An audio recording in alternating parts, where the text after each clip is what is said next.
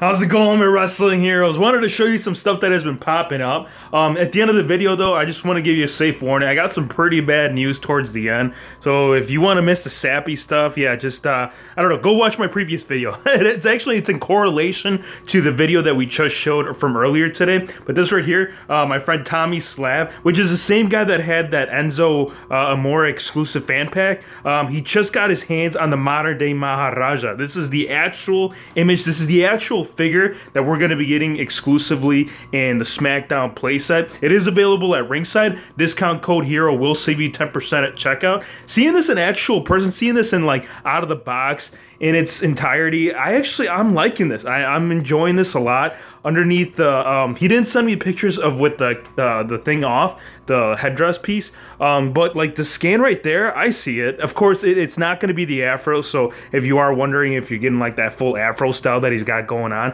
it's not there.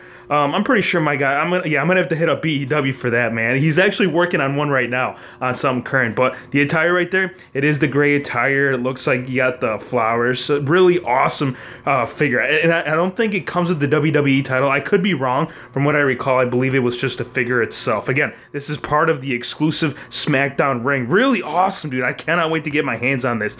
Next up, he also did find the, what is it, the AJ Styles, the fan pack. It's very similar to the Enzo, except with AJ Styles, instead of the chain and necklace, you are getting those gloves, those AJ style gloves. So when you put them together, it does do the P1 logo. It's a basic, it's kind of, this is what it is. It's a basic inside and elite packaging, and with, of course, with other extras. Next thing that I wanted to show you guys, the muscle.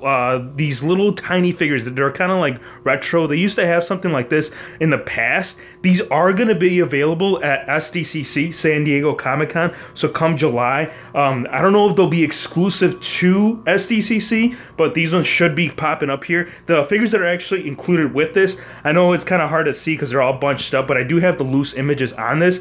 It's Mean Gene Okerlund up here in the corner, Roddy Piper, the Iron Sheik, Ric Flair, Andre the Giant, and the Macho Man. There's also a few more. We got, it looks, I can't tell who. Someone drop it in the comment section. I believe that's Hacksaw Jim Duggan right there on the corner. We have the Sarge, Ted DiBiase, Jake the Snake Roberts, Ultimate Warrior, and it looks like Junkyard Dog. So again, these ones will most likely be exclusive to SDCC. More information will come in once that comes in next month. And again, if you're not familiar with San Diego Comic-Con, they show all the new up-and-coming figures. Also, if you guys remember, I think it was probably about 3 weeks ago to a month, these ones right here, they have shown mock images as well as loose. These actually have been found. They're finally hitting retail. They're hitting, these are exclusive to Target. And I actually do, Fig Click, thanks a lot, man.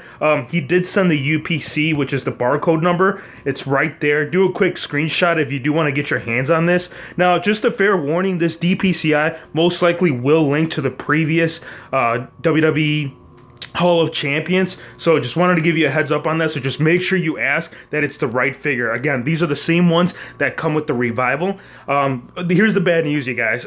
Oh man, this is terrible. So if you guys remember our previous video that we just did, it was on the closing of Toys R Us. It looks like GameStop is falling in that same scenario. They're trying to find a buyout right now, and the whole thing behind it, to my understanding, it's online retail like Amazon. Like Amazon is pulling a John Cena on us with the shovel, man. Like they're just burying Amazon. They can't be stopped. Not only that, but if you do recall, I think it's been several years now, a lot of the games now have been able to be downloaded. And I know you're saying, Hero Fakes, why are we talking about GameStop? Well, just keep in mind that GameStop has gotten a lot of exclusives in the last couple of years, WWE figure exclusives.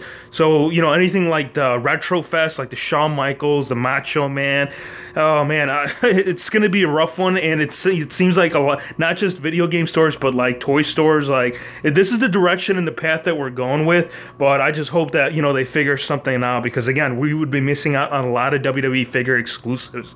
I hope you guys enjoyed the video. Be sure to hit the subscribe button if you're new to the channel, and we'll see you on the next one.